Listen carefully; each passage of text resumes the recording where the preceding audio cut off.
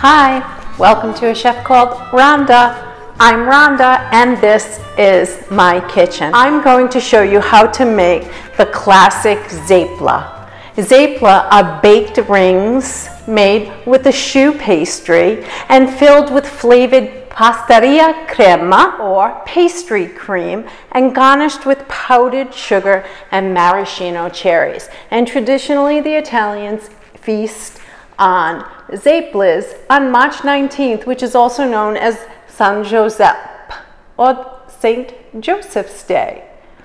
Grab your trusty wooden spoon. We'll all meet back in the kitchen while I show you step by step this traditional, elegant Italian dessert, the zeppole. Hi to all my subscribers and happy St. Joseph's Day. Today's recipe will begin by making the Italian custard, my grandmother's recipe, also known as pastry cream. I have 2 cups of whole milk, a ½ cup of white granulated sugar, 3 egg yolks, 4 tablespoons of cornstarch, and the peel of 1 large orange. A teaspoon and a half of vanilla. Here we go. I'm using a heavy stock pot over medium heat. I will first peel the orange and discard the little nub there, and I will place the peel inside the stock pot, and then I will pour the 2 cups of whole milk right over the top. It's important to note here the heat is medium-low, and we do not want to boil the milk. We just want to bring the ingredients up to a steam. I've added about a teaspoon and a half of vanilla. I covered my pot. I'm going to go in and check in on it. I notice the steam here, and I know that this is the proper timing to remove the stock pot from the heat after I've given it a good stir. Next, I will take my Pyrex glass bowl. I will then add my 3 egg yolks to the bowl, one at a time, and they are large and at room temperature. I will whisk the yolks together, and then I will add our sugar. Once my sugar and egg yolks are incorporated, I will then add 4 tablespoons of a good quality cornstarch. I will mix that until the ingredients are incorporated and turn a pale yellow. Now my milk has come down to a cool. I will remove the orange peel from the stock pot. I have a chilled tablespoon I will go around the milk with just to further cool it, and I will add a 1/4 cup of that milk to our egg yolk mixture. After doing that, I will whisk vigorously for about a minute that 1/4 cup of milk. And once I have done that, I'm going to add the remains of the milk, whisk for 2 more minutes, and bring that mixture up to a froth. Keep watching as that frothy mixture appears. There we are. Back into the stock pot. This mixture goes over medium-low heat, watching for little bubbles to appear, all while whisking. I will then take my whisk and I will continually whisk for another 2 minutes until my custard begins to form. Be mindful my heat is lowered,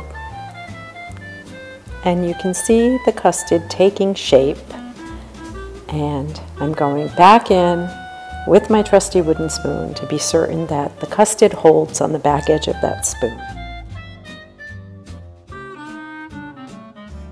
Now I will transfer the custard to a stainless steel bowl and cover and chill for a minimum of 4 hours. The recipe will be scrolling as well as in the description box.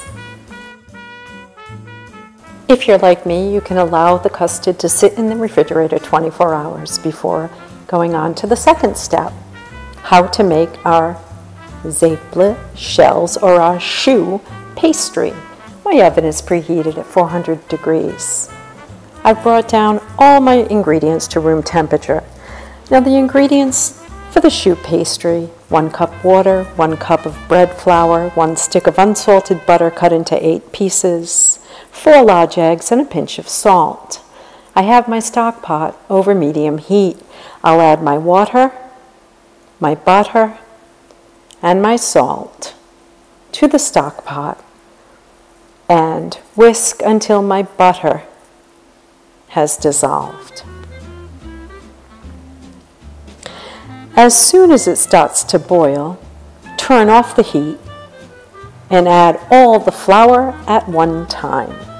Work quickly here to stir over the hot element until it comes together. Turn the stove down to low and stir for 2 minutes. Get underneath the dough with that trusty wooden spoon. That's important to note here. Get underneath the dough and turn it into a ball. Once the choux pastry dough has formed, we will transfer it into a large Pyrex mixing bowl. Perfect, just like so. Now I'm taking an electric mixer to the dough and I will mix on low speed. Important to note there, low speed for about 1 minute to 2 minutes. This removes the steam from the pastry. I'm going to add our eggs one at a time, and they are room temperature eggs, large eggs, 4 of them, and I'm going to mix on low speed, like so. Once my eggs are incorporated, you will notice the pastry dough forming, and you can see the transformation there, but you need to continuously mix. Using a silicone spatula, I will be certain that the dough is prepared for our pastry bag. I will then fill our pastry bag for the piping of our Zeppole shells.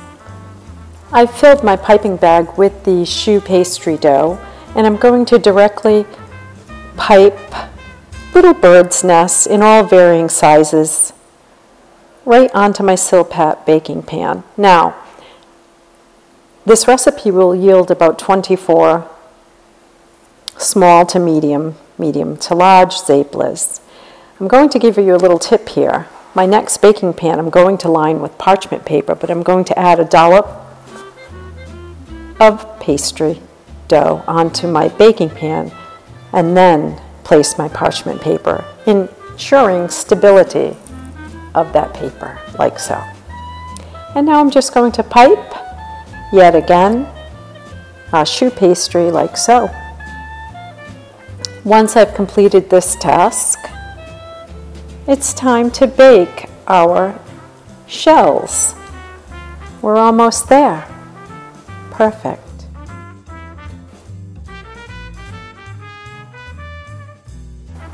Okay, they baked off at 400 degrees for 20 minutes. You can see how golden brown and light and airy they are. I will transfer them to a nice wire rack, allow them to cool. The kitchen smells heavenly, and we're almost there and ready to take on the final step in making our Zeppole.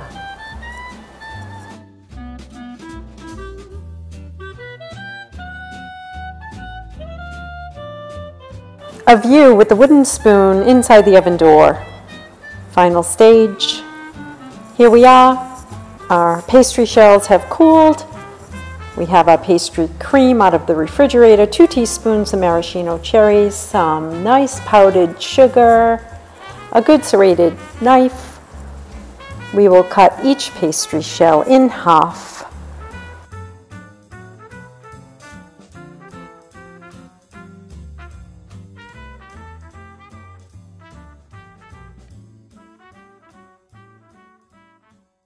Okay, it's time to fill our Zeppoles. I'm going to use about 2 teaspoons of the pastry cream, which I have let sit 24 hours in the refrigerator covered.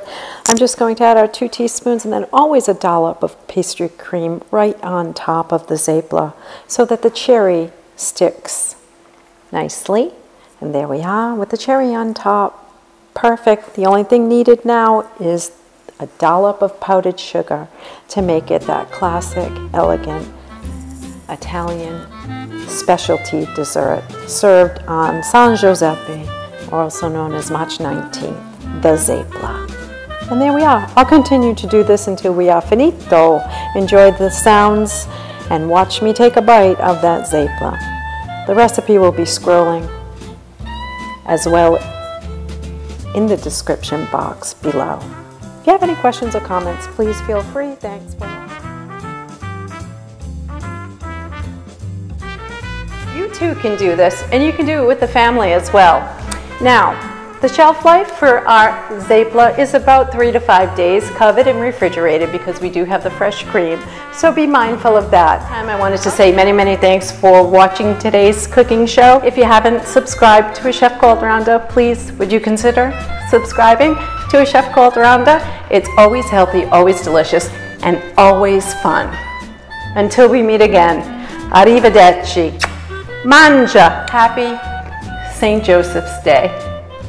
Bye!